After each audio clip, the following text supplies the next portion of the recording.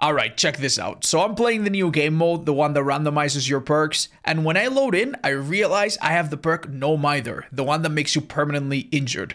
At the end of the day, every survivor has a chance to roll this perk, so the chances to at least have one of us with this perk are not that crazy, a little bit less than 3%. But yeah, there's two of us. Now the chances for this are definitely less than 1%. Very, very rare. But it gets worse. Oh, no. What? 3 of them? Having 3 No Mithers in one single match is pretty astronomically bad luck. We're talking 0.0096% or so. Somehow, this gets even worse. All right. They disconnected! Well, I know who used the map buffering, probably. Alright, this, by the way, was correct. The person that disconnected was the map offerer. Luckily, the chance for this to be true was 100% thanks to the Otzdarva law, named after someone. And yeah, that one was a very easy guess, but if we disregard that, things get a little bit more ridiculous. Because obviously, I kind of wanted to give up, so I tried to kill myself on hook. And I actually got the Kobe and escaped. And if that wasn't crazy enough, then the bot also got a Kobe and escaped. And now the chances to have all of this happen back to back are 0.0003154%, which is about 1 in 300,000. What in the world was that? It's honestly moments like that that have made me enjoy the new Chaos Shuffle mode so much. You get to see a lot of perks that would otherwise never get used at the higher level and create a lot of unique situations that would almost never happen in normal DBD. Now, granted, this doesn't change the core game, it doesn't fix all of the issues and problems that DBD has, but it does level the playing field enough to make each game feel a lot more special. So in today's video, I want to celebrate this mode by showing you some of the most interesting and unique moments that happen thanks to having random perks on both sides. Enjoy. I think this is a pallet or a window. I don't make that, sadly. Well, fucking not. GG's. Jesus Christ. I'm gonna put this here. Sounds a bit silly, but I think it might work. This is rather unfortunate, huh? So many drops laid out, so little results. Yeah. Should be the easiest endgame of their lives, but we'll see. Oh, he's going that direction, funnily enough. They're opening both, I see. We stop them? I'm so slow, man. I don't think so. A little bit of body block. Even without body block, I think it's fine. Oh, that sucks, man. That really sucks, actually. Wait! Wait!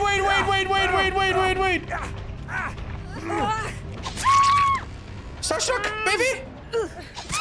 Alright, chat, I'm gonna tell you already. We have a problem. Pick up the girl that's closest to the exit. I cannot hook the guy, I'm pretty sure, but I can hook the girls. Because the guy has been on my arm for too long. So I can do this, and then I can get the other girl. I'm fairly sure. Yeah. The guy is out, most likely. She's been pretty smart, but we saved this. I'm pretty sure I've reached that. Is there a closer hook? No need to. Go for that. Straight line, baby. Straight line. We absolutely make that. Not with the guy, because we've already dropped him, obviously. Now, this is her first hook, so she could Kobe. That is a possibility. That's why we put a trap here. And we body block the hell out of this. If she does Kobe. It's 4%. 3 times. Which is not happening. Well done. Oh! Chat, I read a guy that said send birds out to find survivors. They were right. That's so sad. Jesus Christ, dude.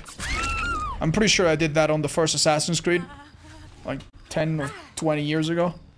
Goodness gracious. Alright, chat. You know what's the funniest fucking part, right?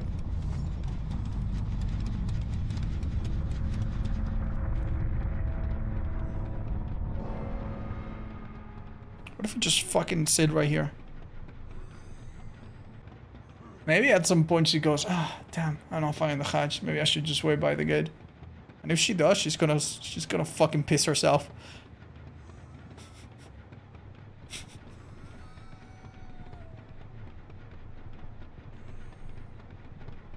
Gates are empowered?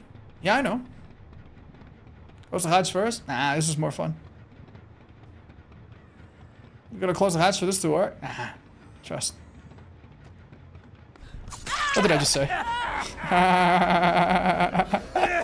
You gotta close the hatch for this to work! Small brain viewers. The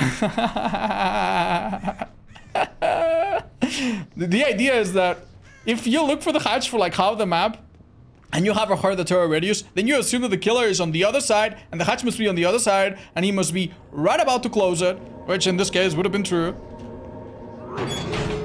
And you might as well just get an early start on the gate, right? Yeah, fun times. But that girl died prematurely. I think she missed some skill checks. Probably just give up because she sees that we see a lot of hooks on the counter and not a lot of gemstone. Okay, dudes, whatever. Hope you don't think less of me for trying to rub this up right now. Oh, wait a minute. Wait, what? Huh? She looked like she came up, huh? Oh well. Good job. Yeah, what if it was low profile? That's kind of cool, huh?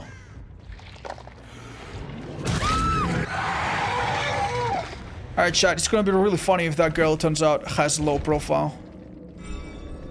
Oh my goodness. Actually, it was Jeff that had it.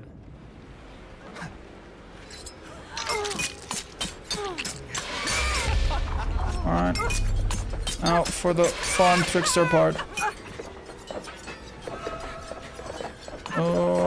She actually did super well here. But I have fucking tequila moon bullshit. So she took 55 fucking knives extra from main event. Oh, they have a boon here. Unlucky. Oh, yo. Let's go back. I imagine you has to run here now. Oh. She's crawling towards me. What does that mean, chat? She hasn't been recovering. She has decisive then.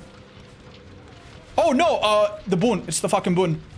It's the fucking boon. Alright, so that girl behind me is gonna get picked herself up in about 3 seconds. 1, 2, 3... Now?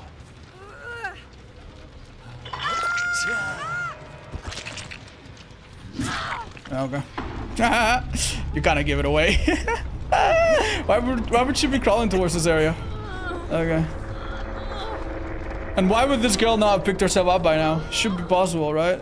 I love this game mode, dude. It actually makes survivors have to play with perks they're clearly not used to running. It's so funny.